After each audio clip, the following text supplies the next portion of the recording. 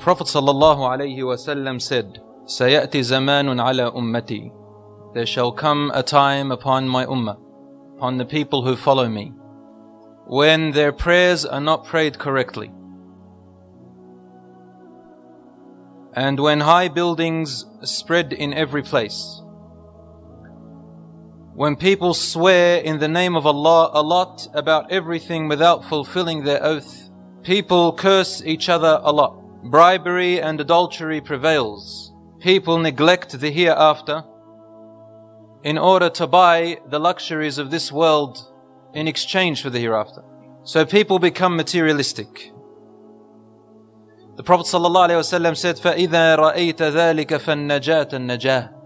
If you see this happening in your time, then seek refuge, seek refuge. Find a solution to get away from all of this. It's not an easy solution, but you need to stay away from all this. In one other hadith, a man said, Ya Rasulullah, what is seeking refuge? How do I seek protection? What do you mean by that? And Rasul ﷺ gave an expression like this. He said, by adhering to your house and keeping your mouth shut and hold your tongue and hand from doing unlawful until death comes to you. There's going to come a time even worse than this one, brothers and sisters, where a person becomes so confused about what is happening in the world, so deluded by everything that they see and hear, that they're not going to know what to do and where to go and who to stand with, except to stay away from things, even if they mean sitting at home, abstaining from all of this, because there's not much they can do anymore. They want to do good, but where do they go? They want to avoid the bad, but it's all the way, all around. I heard a lot of young people say to me now, why does Islam say everything is haram, haram, haram? This is not true. Islam does not say everything is haram. But when there's so much haram around us and corruption, Islam looks like it's forbidden everything. The hadith of the Prophet ﷺ, all these hadiths can be found in Sahih Muslim and Bukhari, Tirmidhi, and Abu Dawood. These are called the 6 books of hadith, Ibn Majah and Nisa'i. The Prophet ﷺ is telling us, prayers are not prayed correctly. People pray without really meaning to pray anymore. Their 5 daily salat are done in a hurry, in a rush, with neglect. No importance is taken to them. If money comes in the way, the prayer is lost. The prayer is delayed. If a boy wants to meet a girl to chat her up and it's time for salat, he'll ignore the salat. If there is something of worldly benefit to them, the salat becomes the last thing on their mind. One brother said to me once, brother, I don't pray Jumu'ah because I work. I said, have you tried to seek time off? He said, no, because Islam says to me that I have to look after my family. The response to that is obvious. If it wasn't for Allah providing you with this family, you wouldn't have a family aslan in the beginning. When you turn away from Allah and become ungrateful to Him and rely on other than Allah subhanahu wa ta'ala, Allah describes this type of family like the family of the spider in the Quran. It falls apart. It's not stable. Then he said, high buildings are spread everywhere. This hadith also comes in a different manner. When Jibreel alayhi salam once entered, he sat as a man. And Umar ibn al-Khattab radiyallahu anhu says, we saw this man enter one time. And the Prophet ﷺ was sitting with us in the masjid. And this man who entered, he had a very black beard with very black hair and a very white clothing. He did not look like he was traveling because you couldn't see any dust on his clothing, and none of us knew him. So who was this man? They didn't have aeroplanes in those days and cars to travel very quickly. And he sat to the Prophet ﷺ very respectfully. He asked him several questions. And the last of the questions he asked him was this: Mata as-sa'a? When is the last hour? And at every time he would say to him, you are truthful, you are truthful. They thought, how come he's asking him questions and saying that he is truthful when he's the questioner? And then he's telling him that you've said the truth, as though he is testing him. In the end he said, when is the last hour going to come? When's the world going to end? And he said, the questioner who is asking me, or the person you are asking, is no more knowledgeable about its hour, about its time than the questioner. Meaning you and I don't know. I don't know any better than you. So we asked him, what are its signs, some of its signs, when it comes close? And he mentioned two things, very important. أن تلد الأمة ربتها. When the mother, servant of Allah, is one meaning, it's probably the most likely meaning. When the mother gives birth to a daughter or son, and this daughter becomes like a boss, a master over her, as if her mother is her slave. In another hadith, Rasulullah said, when the boy, son, he chooses his friend closer and distances his father away. This time never existed in their days. Even among the Christians and the Jews, this didn't exist. It was a time that was very unusual to the people. أن تلد الأمة ربتها. That the mother will give birth to her daughter who, when she grows up, she acts like she's the master and boss over her own mother. And their parents, in other words.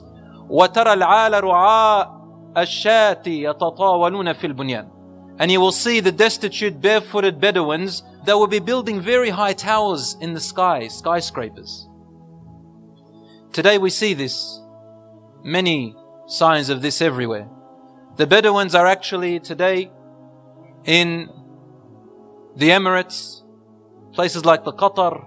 Now they're actually competing in this. يَتَطَاوَلُونَ فِي الْبُنْيَانِ means that they will be competing in making high towers. Who will make the higher tower than the other person? So materialism and technology becomes the main motive of people in competing for. And if you look at society today, you will see that when people say we are an advanced society, we don't live in the caves anymore, what they're trying to tell us is that now we are more intelligent. With what? What are we more advanced in? Rasul ﷺ said, يَتَطَاوَلُونَ فِي الْبُنْيَانِ. They'll be competing about who can make the highest buildings, high rises. Meaning they'll compete with their technology, with their sophisticated engineering and building. What is so special about an advanced society who knows how to build machines or buildings, or send satellites into space, or build rockets, or build atom bombs? The only thing I can think about is to kill people, to destroy the poor, to show off in worldly possessions for mere greed and power, the way that Iblis used to show to Adam when he said, I am better than him, you created him from fire and you created him from soil, and I will lead all of them astray and make them go into hellfire with me. Same thing. So we'll be competing with technology. But as for modesty, as for character, as for trust, as for family, as for worship of Allah subhanahu wa ta'ala, as for justice, as for leadership in justice, looking after people, as for the value of human life, of children, looking after the orphans, the poor, the needy, the destitute, all of this will be lost. No one will be thinking about it. In fact, let me tell you something.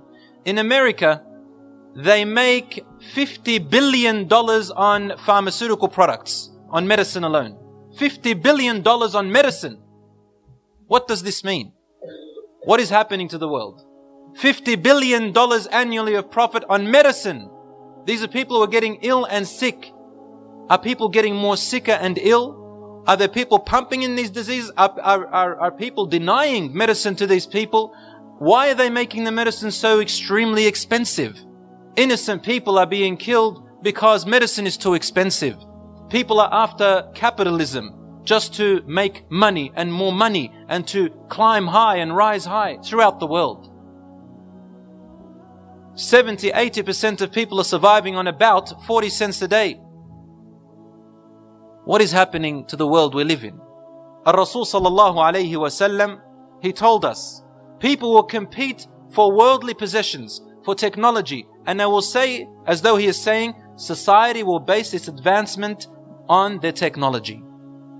Whatever happened to the morals, justice, equity, treatment of others, the rights of others, modesty? This is what values a society, not how nice you can make things and kill people with it. Rasul said people will swear oath by Allah on false things. So you come to buy and people will use the religion to convince you to buy their product. By swearing by Allah's name, it only cost them this much, for example. Rasul tells us that they will curse Allah, la'an. And Rasul said people will curse their own fathers. They said, Ya Rasulullah, who curses his own father? He said, there will come a time where people will curse, you will curse their father, and so they will curse your father in return. So what is the meaning of this? It means that people no longer value parenthood. People no longer value the relationships of people with others. They'll wipe them off, they'll curse them, they'll have hatred, and people will only think about themselves. Rasul ﷺ tells us that bribery and adultery will prevail. Prevail. You know what prevail means? Yafsha. Meaning it becomes the norm everywhere.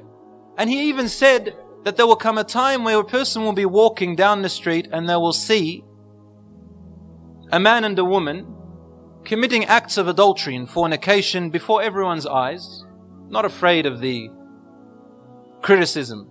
And they will say, well, at least you could have just moved aside so that we can walk past, you know. Just make some room. It's okay what you're doing. It looks cute, but we just want to walk. That's all, you know. But keep going. Subhanallah. This means that modesty and morality dies out completely throughout the world, whether they are in the Muslim lands or the non-Muslim lands. Brothers and sisters, I don't want to talk too much about what is happening there. But if you do your research, you will find that in both worlds, I don't want to name countries so that I don't sound racist, but it is happening double, triple. Tourists go from Western countries to these particular countries in order to have a great time with their lust, temptations, alcohol, and so on and so forth. It's happening. Adultery becomes so prevalent that husband and wife divide and they divorce, and children become, you know, to sort of live on their own, and morality is gone because they cannot control their lusts, and people will be afraid of getting married because they don't want to commit. They cannot control their desires. The man still wants to sleep around, the woman wants to sleep around. Nowadays, it's very difficult to find someone to identify you as a husband and wife. They say partner. Is this your partner? People are afraid to say husband and wife. Why? Because hardly anyone wants to get married anymore. So they say partner. Oh, we respect the fact that you don't want to get married and commit and value that partner. People neglect the hereafter in order to buy commodity from this world. They sell the hereafter for this world. And this is when a person neglects their worship, neglects the hereafter, and they focus on what they can see only in this world. Their clothing becomes extravagant. Their food, they live to eat. Their coffee, they live to drink coffee. They love to display themselves with their ornaments only to show off their beauty to the people whom they're not meant to show it off to. Yani the men and the women, they begin to display themselves in front of the opposite gender and forget about their wives and their husbands whom they should be sharing this beauty with. And the Prophet ﷺ said, I saw in hellfire. Brothers and sisters, I'm just quoting the facts. I'm not trying to put anything on anyone. Just the facts of what the Prophet ﷺ said. And Prophet ﷺ, when he spoke out of sorrow and sadness about the future of what will happen to his ummah. Because when he was in his last breaths, Rasul ﷺ said to his ummah, please, I have left you on the clear white page. Its night is as clear as its day. Do not swerve away from it. And he recited Allah's verse, today I have perfected your religion for you and completed my favor upon you, and am pleased with Islam's submission to God as your religion. And Rasul ﷺ said, oh Allah, bear witness, I have informed. He was sad. What is he saying? I saw in hellfire a group of women, for example, whom I've never seen the likes of before. Meaning of the future. They are dressed but undressed. They walk in a seductive manner. Ma'ilatim mumilat. And they do fashions upon their heads in a type that attracts attention. Rasul sallallahu alayhi wasallam told us this is something of the future. He's never seen the likes of before, not among the Romans, the Byzantines of his time. He did not see them among the Persians of his time. He did not see them among the mushrikeen of his time, or among the Muslims of his time. This is something which the humans begin to do at large, Muslim, non-Muslim. And he said, among my ummah, from my nation. Subhanallah. And how often do we find young people imitating and copying who? Celebrities. Where Rasul sallallahu alayhi wasallam did tell us that there will come a time when upon my ummah they will begin to follow them step by step, foot by foot, that if they were to enter the hole of a lizard, they will follow them. حتى ولو دخلوا جحر ضب لدخلتموه قالوا اليهود والنصارى يا رسول الله قال فمن. They said, O Messenger of Allah, do you mean that we will be following step by step the customs and traditions and morals of the Christians and Jews of that time? He said, yes. Who else? The Romans will be the largest in number and power and influence. This is a hadith from the Prophet ﷺ. You find it in Sahih Muslim, that the Romans in those days used to call them Ar-Rum. Ar-Rum, means today something like basically the Europeans of today. That they will be the larger amount, they will have the most influence on people, such as Hollywood, such as, Britain and France and all those other places. They will have influence on people, on my ummah, he said. And you will follow them step by step. Some things are good, but majority is bad. Their customs and morals. What do we see in our young people? Whether they are in the Arab countries or outside, in the Muslim countries or outside, in the Western countries or beyond it. The Muslim youth, look at them. What kind of things do you like to dress in? What kind of people do you imitate? Who do you really want to be like? Really? And don't fool yourself. Who do you really want to be like? And then some of them feel guilty today to the point where they try to justify things like that the Prophet ﷺ has forbidden and turn it into a religious thing, such as tattooing. I've seen young people tattooing now on themselves ayat of the Quran, the name of Allah. And they say, I've tattooed it because I want my Lord to know this is who I am, this is my identity. But they don't pray. They're drinking. They're out neglecting themselves, staying up all night, neglecting their salat, neglecting Allah subhanahu wa ta'ala. What is this? Copying and imitating the wrong people. Ar-Rasul sallallahu alayhi wa sallam told us, he said, إِنَّ بَيْنَ يَدَيِ السَّاعَةِ كَقِطَعٍ مِّنَ اللَّيْلِ الْمُظْلِمِ. Before the end of time, you will see this prevailing sign. What is it? There will be afflictions, trials, tests of hardship. Afflictions that are like smoke filling the air, darkness with dark clouds above you, and it will weaken the heart of a person just like his body weakens. In the morning he is a believer, and by the evening he becomes a disbeliever. And in the evening he is a believer, and by the morning he is a disbeliever. So much fitan, confusion, deception, lies. A person in the evening is a believer. By the morning they went on the internet and it confused everything about their religion to the point where they become atheists. They become something other than their own religion. We live in this time today. How many times I get this question now from young people? I never used to get it, a few years back. How do I know if my religion is the correct one? I've been debating with this atheist and wallah, I don't know what to answer. I'm thinking of becoming an atheist myself. Yes. Have you heard about the Muslim Gay Society? There's one in Sydney, there's one in America, and there's one in London. The one in America is very old, the oldest one. The one in London is second oldest. There is a lesbian mosque and a male gay mosque. Now, Ar-Rasul ﷺ told us, you will have, before the end of time, a'immatun mudillun. You will have leaders who will lead you astray. In America, there is a masjid.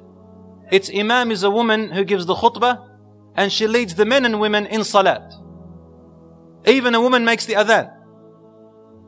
And the men say takbir when they hear her khutbah. Takbir about what, I wonder? Because this is an abomination of what the Prophet ﷺ taught us.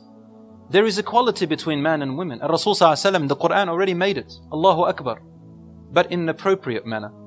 A way that shows you self-respect, teaches you self-respect. Brothers and sisters in Islam, Rasul ﷺ tells us these people who wake up in the morning believers and by the end of the night they are disbelievers. He said, يَبِعُونَ دِينَهُمْ وَأَخْلَاقَهُمْ بِعَرَضٍ مِّنَ الدُّنْيَا. The reason is that they sell their character, their morals and their religion because of a gain of this world. Lust, desire, money, a car, fame, fortune, whatever, you name. Rasul said, a time shall come when a person is given insight in the daytime. So he's very aware. He can tell you so many things about everything of the world. But in the evening he commits every sin under the sun, takes bribes, become dishonest, etc., etc., etc. People are very good in front of people. But when you are alone in secret, they break every sin under the sun, as though Allah is not watching them. This is hypocrisy. And we live in a world of hypocrisy. Brothers and sisters, I want to ask you a question. Think about this. If you take the whole world, it is made up of people. Take away the disbelievers if you don't want them there, and count the Muslims alone, for example. Then the Muslims are made up of nations. These nations are made up of states. These states are made up of communities. The communities are made up of families, and the families are made up of units of families. Each unit of family is made up of members. Unit members, one, a son, a daughter, sons, daughters, father, mother. When this individual and the next individual and the third individual and all these one individuals become hypocrites and corrupt their state, what happens? The whole community is automatically corrupt. The whole state is already automatically corrupt. Then the nation, and then the world. More than 1 point something billion Muslims in the world. And look at our state. Look at our state. What were the images we saw? What Rasul sallallahu alayhi wa sallam tells detrimental hadith, wallahi. He said, لا خير فيكم إذا فسد أهل الشام. There is no good in you, O Muslims, when the day comes that the people of Sham are corrupt. Their state is corrupt. They're neglected. Their state is destruction. There is no good in you. As though saying, Sham is the heart of you. And if its people are not looked after anymore, what is wrong with the ummah of the Muslims of the world? Something is terribly, terribly wrong. We can blame the leaders. And Rasul ﷺ did say that there will come a time when you will have leaders who are in the form of dictatorship, and they are unjust, and they will lead you in tyranny. And he also said, when the time comes, when the amana, the trust is given to the person who cannot hold it, and the person who is a liar is believed, and the person who is trustworthy is said to be a liar. Yes, it's going to come. But what about you and me, who are not leaders? We have a responsibility first for yourself. Are you fulfilling that responsibility by being a person obedient to Allah subhanahu wa ta'ala, a person fulfilling your character, a person fulfilling your deen in the proper manner? Or are you a hypocrite, in the day good, in the night sinful? In a person's face, mashallah, behind his back, depending on who's around me. Listen to this hadith of the Prophet sallallahu alaihi wasallam. He said, the last hour will not come until you find yourself that if you were among 20 young men, more or less, and you check their faces, you look at them all, and you are a believer, you're a good believer, and you looked at, a number of 20 or more or less, and found out that none of them fear Allah subhanahu wa ta'ala, then it is time for the hour. What is he saying? He's saying, when you see young men, there are many of them, and they're in large numbers together, hanging out in certain places or going together, and you cannot see any signs of fear of Allah subhanahu wa ta'ala in their faces as a whole, then wait for the last hour to come. We're talking about from the ummah of the Prophet sallallahu alaihi wasallam. What does this mean? In the nightclubs, they go in groups. In mixed weddings, singing and dancing, they're in groups. Going out to meet 2 or 3 girls, they're in groups. A concert happens where a singer comes along, or a dancer or whatever, and they go in groups. Not 1 or 2, in groups. They go to commit fahisha. They go to, have argila all night until Fajr time. Neglecting the Maghrib prayer, neglecting the Isha prayer, neglecting the Fajr prayer, because as soon as they get home, they're too tired. They've got to give their body rights. So these young people full of energy and muscles and brains and strength, which Allah subhanahu wa ta'ala has put you as the leaders of this ummah, you are the responsible people, wasting their time, wasting their bodies, wasting their energy, wasting their youth, wasting their health. On what? On just fulfilling the desires of this body, and smoking things that kill you, burning their money on things that kill them. Everywhere in the world they exist, brothers and sisters. Rasul sallallahu alaihi wasallam said, when you see this, then await for the last hour to come. And he said, when there will be more evil people persons than the good ones, to the point when, listen to this, when the believers will hide themselves. يستخفي منهم المؤمن كما يستخفي المنافق فينا اليوم. The believers will hide themselves, too ashamed or too embarrassed or too scared to show themselves that they are believers, just like the way Rasul said, just like the way hypocrites today hide themselves. Hypocrites. The believers will hide themselves because of the amount of corruption that's out there. Rasul sallallahu alayhi wasallam now said, Al-Mahdi, the awaited Mahdi who will lead the Ummah of Islam, his name is Muhammad son of Abdullah, will come out and he will lead the Muslim Ummah of the world into justice. So the first people Al-Mahdi will fight are Arabs who are under the banner of Islam, but they've erred, gone wrong. As they are approaching, a group of them, Allah subhanahu wa ta'ala makes the earth swallow them. They all die.